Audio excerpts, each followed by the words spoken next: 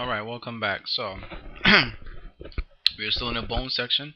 Right now, we're just going to do a few terms about bones, and then I think we can do the muscular system if I'm not mistaken. I think we're very close. Alright, so let's talk a little bit about joints. Alright, so a joint is essentially any connection where you have two or more items connected.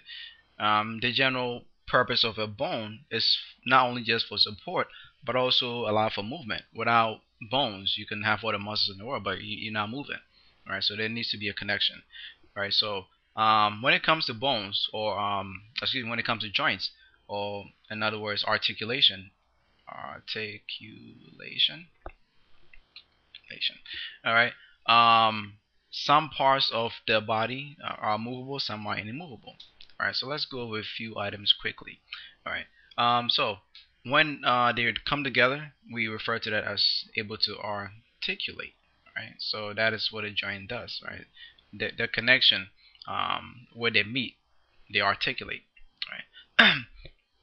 These articulation points form joints that have different degrees of movability or mobility, right? Ability to move. So let's say for those that are able to move freely, right? The term here is dia. Remember through? I think you may have remembered, or maybe you don't remember. Throsis, right? Diathrosis. So this is a completely movable or freely movable joint. All right.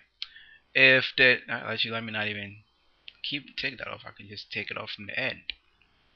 Okay. If it's only slightly movable, then we call it amphiarthrosis, right? Amphiarthrosis, right? If it is completely immovable, right? Then let's take this off. Then we simply call that synarthrosis. All right. So we went from completely movable, dia, right? Then we went to slightly movable, amphi, and now we are at not movable at all. All right, so that's essentially these are some of the key terms that you may see on a quiz. Excuse me. All right.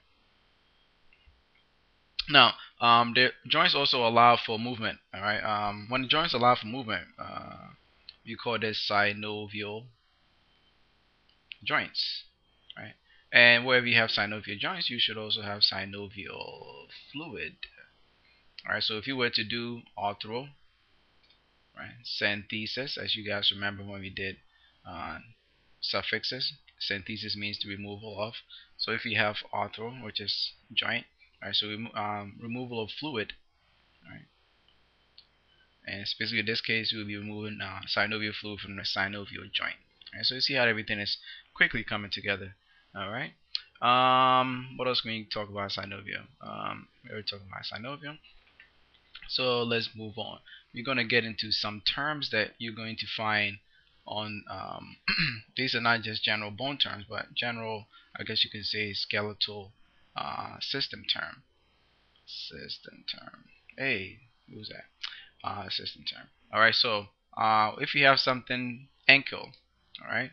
Now these are going to be pure medical terminology, so there is no further explanation besides what was given. All right. So if you have something like ankle, all right, that means we're talking about. Actually, let me just keep these. I'm not even going to erase them because you might be trying to keep up with them. All right. So ankle.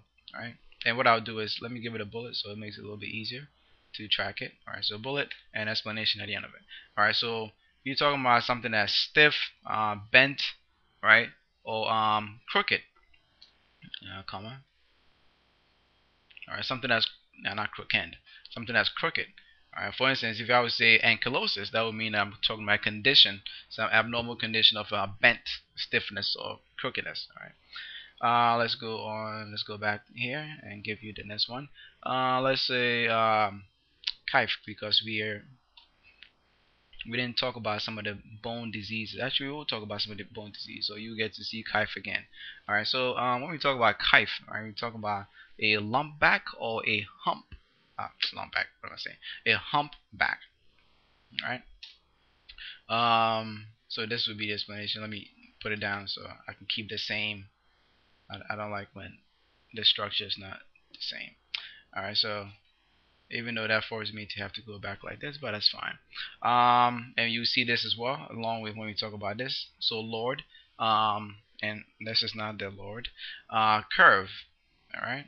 Let's open up a new one here. Okay, and we're still talking about terms. So let's say something like ortho, because that's another disease that we're going to talk about. Orthopenia, right? Ability to comfortable only breathing in upright position or straight position. All right, so that means that this is ortho is straight. Come on, and let's go back one more time. Let's say we already mentioned a few.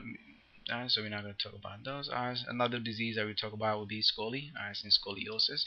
All right, so if we talk about scoli, that means again you're talking about crooked. And here, when we talk about a different disease, you will see what I mean by that. All right, so let's go back here one more time. What else? I think we already this will already make sense to you because we talked about it. All right, so thorax, chest. All right, let's open up another one. Okay. Let's see. You're gonna see this quite a lot if you get into nursing. Brachy. All right, so we'll talk about that's arm. All right. So I think we talked about brachial, antecubital, brachialis, and all. Well, actually, we didn't talk about muscles, so I guess yeah, we'll talk. We'll get there. We'll get there. What else should we mention here while we're here? Clavicule. Again, some of these medical terms are so very simple. Clavicule, what would that be? Clavicle, right? Clavicle. All right. So again, some of these terms are so sensible. If you talk about cranium, obviously, right? Talk about the skull. Right? Let's open up another one here. We talk about cervix. I think we already mentioned cervix a few times. All right. So that would be talking about the neck. Let's go back. We talked about cost already. All right. So we're referring to the ribs when we talk about cost. All right. So let's go back. Oh, something that we haven't talked about. Maybe you find this one interesting. Dactyl. Right? When you talk about dactyl, you're talking about the fingers or the toes. Right? So that's something that we haven't talked about yet. Dactyl. So you guys can say you have dactylitis. All right? That would just be an inflammation of the fingers or the toes. Right? Sounds interesting. Let's open up another one there. Okay. Let's see. If I say fibula, right? So I don't really need to give you the explanation for that one. Now this is one here that I should give an explanation to. When we say ili with the I, all right, do not confuse that with. Let me just write it whole thing out. Ilium. Do not confuse ilium with ilium. Right, with the e here. Let the e be a reminder that you're talking about the small intestine, and in fact, the root word for the small intestine is the word. Actually, let me write it down for you. The root word for the small intestine. And why do I always put as there? I'm not sure why. Intestine is enter. All right. So the word here e. Let it be a reminder that you're referring to the e here. All right. Whereas when we talk about ilium, right, with the I, let it be a reminder to you that we were talking about the hip bone, so the I here. A very, very simple and quick way to kind of differentiate those two, because I see that a lot of students have issue with the ilium, the I, and the E. All right. Since you already talked about ilium, I guess you might as well mention ishi. We already did parts of the pelvic girdle, right? We talked about the ilium, the ischium, and I think the pubis also, if I'm not mistaken. I think we did that. Alright, so let's do a few more terms. These terms are kind of sensible, so I'm just going to erase them and not go to another table there. So lump, alright, loins, or your lower, right? Something like loins or something that's lower, alright.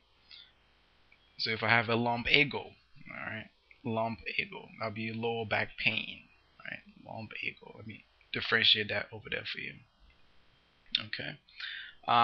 We talked about metacarp, right? So that would be your metacarp, right? All right, so that would be your palm, we talked about, right? Your hand bones. Actually, let me leave that since that was not one of the easy parts that we did, so I'll leave that up. And I'll go to a patella. I don't believe we talked about the kneecap, all right? But the kneecap is patella. All right. So if you were to say patella, that would be referring to the kneecap. If you talked about pelv, I think we talked about pelvis already. So if you said pelv, that means we're talking about the pelvis girdle. Um, we talked about phalange, as in phalanges. All right. So if you talk about phalange, that means we're talking about the finger, the bones of the fingers and of the toes. All right. Let me see something else that maybe you haven't talked about yet. That might pique your interest. Spondyle. All right.